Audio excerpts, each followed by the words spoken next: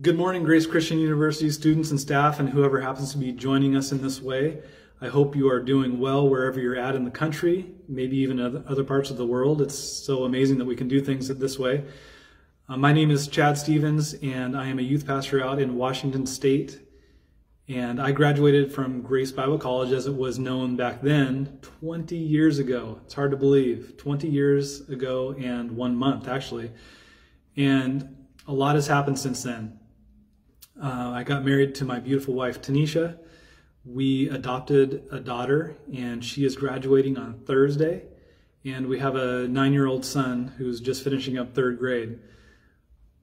Both sets of grandparents have passed on, and my wife's brother even tragically passed away a few years ago. We've had just a wide range of emotions, some great things that have happened and some really sorrowful things that have happened since then.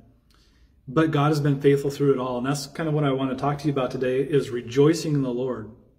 And I want to ask you, do you have something, what do you have to be joyful about today?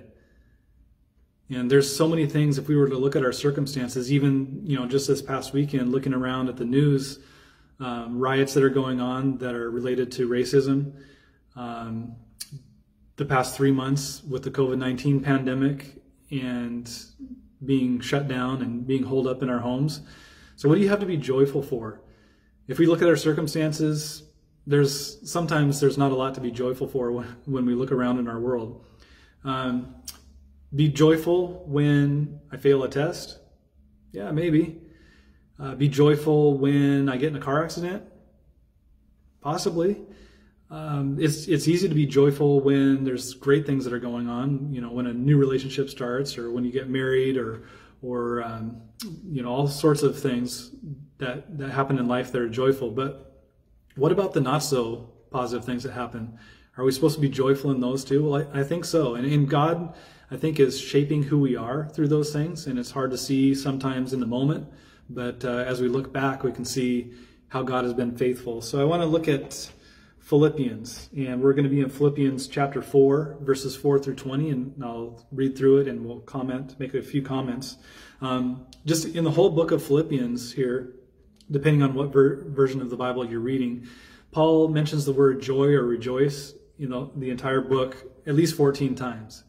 And it's the theme of Philippians. And if we were to think that if everything was going great for Paul, that he was saying to rejoice in the Lord, we'd say, oh, yeah, okay. But if you think about where he was in prison, and he was in prison for doing what God had told him to do, for sharing about Jesus. But he was in prison, and he was joyful, and he was an example of what it's like to be joyful in a not so ideal situation.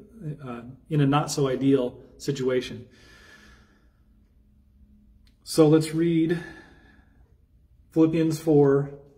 Starting verse 4, he says, rejoice in the Lord always. And if we were just to stop there with those 5 words, we could have a lot to talk about. Rejoice, he says. In what? In the Lord. Not in our circumstances, in the Lord. And how often? Always. Rejoice in the Lord always. In the good, in the bad, and everywhere in between. But he goes on to say, I will say it again, rejoice. I think Paul really wants us to rejoice and be joyful in the Lord. He says in verse 5, let your gentleness be evident to all. The Lord is near. Do not be anxious about anything, but in everything by prayer and petition, with thanksgiving, present your requests to God. And the peace of God, which transcends all understanding, will guard your hearts and your minds in Christ Jesus. So he brings up anxiousness, and a lot of people are anxious now for lots of different reasons. So if you're anxious, he says to pray. Pray about it. Give it to God. Don't dwell on it, but give it to God. Ask God for what your needs are, but do it with thanksgiving, he says. So if you're anxious, pray about it. And then something supernatural happens when we do that. He says here that God will guard our hearts and our minds in Christ Jesus. And this is something that goes beyond what we can think about. It's not a natural thing that happens, that we could have bad things going on in our lives and we can be anxious about it, but God can give us peace So that's a supernatural thing that God does when he answers our prayers in that way. Then he goes on to say in verse 8, finally, brothers, whatever is true, whatever is noble, whatever is right, whatever is pure, whatever is lovely, whatever is admirable, if anything is excellent or praiseworthy, think about such things. Whatever you have learned or received or heard from me or seen in me, put it into practice, and the God of peace will be with you. So a lot of where our joy comes from, it starts up here. It's our thought life. And Paul talks about what are you thinking about? Is it true? So what in your thought life, and I want you to think about your own thought life for right now, what's going on up here, and answer these questions. And whenever you're thinking about things or dwelling on something up here, put it to the test and ask yourself these questions. Is what I'm thinking about true? Is what I'm thinking about noble? Is what I'm thinking about right or pure? Is what I'm thinking about lovely, admirable, excellent, or praiseworthy? And if it's no to any of those things, then maybe we shouldn't be thinking about it. And we're supposed to be thinking about those things. And of course, Jesus Christ answers yes to all those things. So if we're thinking about him, or if we're thinking about godly things, they're going to answer the word yes in all those things there. And then Paul goes on to talk about contentment. In verse 10, he says, I rejoice greatly in the Lord that at last you have renewed your concern for me. Indeed, you have been concerned, but you had no opportunity to show it. I am not saying this because I am in need, for I have learned to be content, whatever the circumstances. I know what it is to be in need, and I know what it is to have plenty. I have learned the secret of being content in any and every situation, whether well-fed or hungry, whether living in plenty or in want. So Paul he's talking about the people that he has a relationship with, and he is rejoicing in them. And I'm sure you have people in your life that you can rejoice in, that they're in your life, that could cause you to have joy today. And he was talking about being content. He's had situations where he had plenty to eat, and sometimes he didn't have plenty to eat, but he had learned how to be content in it. And I think that that's one thing that keeps us off from being joyful, is not being content. We have all sorts of situations where we want to grow. We want to do more. We want to go out and we want to be successful, and we want to have more. And those things are good, but if we're not content in the moment, it can cause us to not be so joyful. So Paul is talking about being content in those situations, and he lived through it. He lived through being in plenty and being in want, and was contentful through it. So he's not just saying it, but he's actually living it out. And actually, in Philippians 1, verse halfway through verse 18, he says, yes, I will continue to rejoice, for I know that through your prayers and the help given by the Spirit of Jesus Christ, what has happened to me being in prison will turn out for my deliverance. And even before that, in verse 18, he says, the important thing is that in every way, whether from false motives or true, Christ is preached, and because of this I rejoice. So even in his circumstances where things were less than ideal, he was rejoicing that Jesus Christ was being preached. And that was the thing that was near and dear to his heart. The biggest thing that he wanted to see happen was that people would come to know Jesus Christ. And is that near and dear to my heart? And is that near and dear to your heart? I hope so. And when we do think about that people are coming to Christ, whatever situation we're in, we can rejoice in that. And just talking about contentment too, maybe you find yourself, maybe you're couch surfing in friends' couches because you don't have a place to live, or you don't have enough rent money. That's easy to say for someone who has a house and isn't living that situation, but maybe you need to find contentment that you got a place to stay. Maybe you have plenty, and maybe you don't have plenty, but we need to be content with whatever it is. So Paul's urging us to do that. And then he says these words that we know very well. I can do everything through him who gives me strength.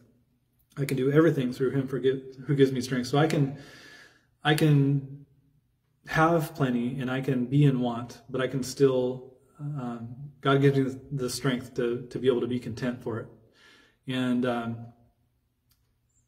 just in the situation that you're in right now, being in college, and I don't know when your graduation will be, if you're graduating a year from now or 2 years from now or 3 years from now. But remember those words: you can do all things through Christ who gives you the strength to do it. Anything that a person can do, if God allows you to do it, and you put your mind and you put in the work to do it, God gives you the strength to do it. And then Paul goes on to talk about the Philippians and how they had helped him out and they had supplied him his needs, and there was this great relationship there that they had. So maybe think about the people that God has placed in your life and how they provided for you, for thinking about what to be joyful about, because God gives those people in our lives. I want to give you, as we close, 6 things that you can rejoice in the Lord about, because that's what we're really talking about. We're not talking about rejoicing in our circumstances. Whether we graduated, we have a diploma, we got good grades or not good grades, those things are good, and we should be really focusing on the Lord. So how can we focus on the Lord? There's so many things that we can rejoice in the Lord about, but I'm going to give you 6 just for time's sake, just to focus on. And you can write these down and look at them later when maybe you're down, to rejoice in the Lord, to prompt you to rejoice in the Lord. The first thing is, He is truth. And you could look at John 17:17. God is truth. There's so many things out there that claim to be the truth, but God is the truth. The second thing is, He is eternal. Revelation 22:13. Jesus says, I am the Alpha and the Omega, the beginning and the end, the first and the last. God is eternal. Before we were, God was. After we're gone, God still is. And He knows our future, and He holds it, and He knows it better than we do, and we can rest in that fact, and we can rejoice in the Lord that He is eternal. The third thing is, He fulfills all promises. Joshua 21:45 says, the Lord fulfilled every one of His promises to the nation of Israel. And He who provided or fulfilled all His promises to the nation of Israel will fulfill all of His promises to the body of Christ that He has promised that have still yet to be fulfilled. And one that I like to look at is that before things get really bad, before that we will be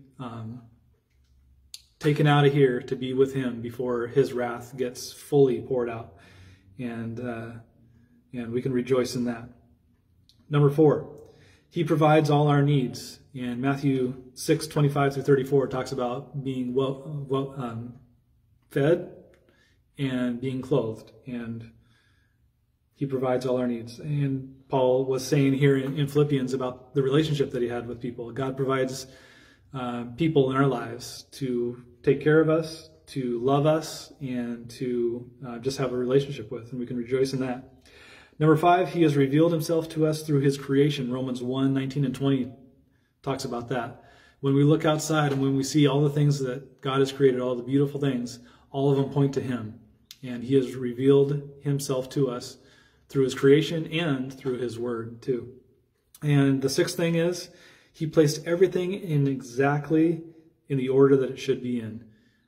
Job 26:7 talks about He suspends the earth in nothingness, basically. When you think about that, if you watched the launch of the spaceship this weekend, that was really cool. I watched that with my son, and them going up into outer space, and they can look back down into Earth, and nothing is holding it there, but God suspended it there.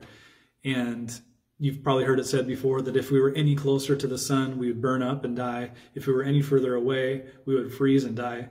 But God placed everything in exactly how it should be. And we can rejoice in things like that.